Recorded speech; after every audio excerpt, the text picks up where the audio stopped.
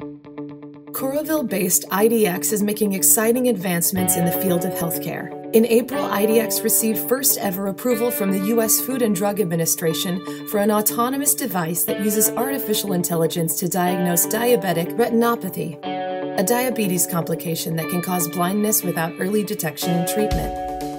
In June, the University of Iowa Hospitals and Clinics became the first healthcare provider to employ the new technology, called IDX-DR. Because it does not require a physician to interpret the results, IDX-DR opens the doors for other autonomous AI technologies that could improve the quality, accessibility, and affordability of healthcare.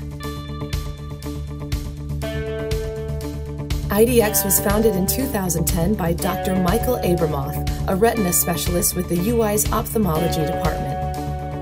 He'd envisioned the technology over 20 years ago as a practicing ophthalmologist in the Netherlands, where he saw a lack of timely screening for diabetic retinopathy.